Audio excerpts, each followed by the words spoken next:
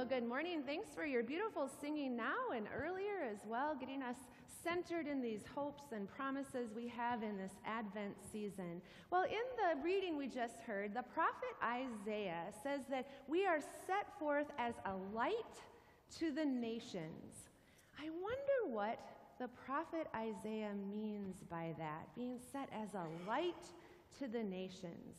Well, let's talk about light for a few minutes. Do you see any lights in this sanctuary? Point if you see some lights. Up there, right? Well, I am happy to report that we are 100% lit in our sanctuary today. Light bulbs were replaced this week, folks. So we are 100% lit, not one burnt out bulb in this sanctuary today. Awesome. Well, let's see. So we have that kind of light, but what happens if these lights go out? What if the electricity went off and those lights went out? Imagine for a minute that the lights from the tree went out and there's a light behind the cross up there. Let's imagine that that went out. Would there still be any light?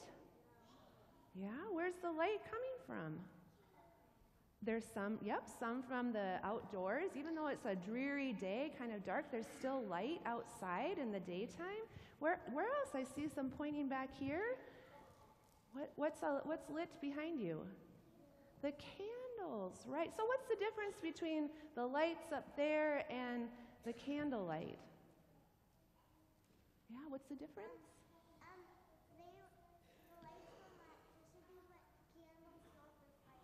Right, the lights are from electricity and the candles are fire. They're a natural light and this is an artificial light, right? Well, today we come together to worship the true light, the light that we have in Jesus. And that's a light that shines even brighter than our artificial lights or lights from candles.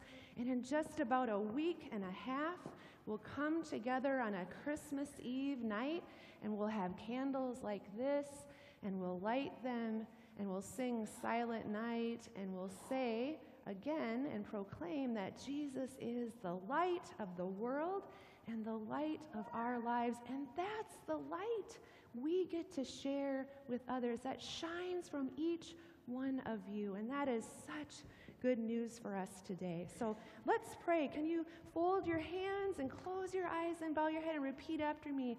Dear God, thank you for being the light. Thank you for giving us Jesus, the true light. Help us to shine his light to everyone we meet. In Jesus' name we pray. Amen. Thanks for coming forward today. Shine your light.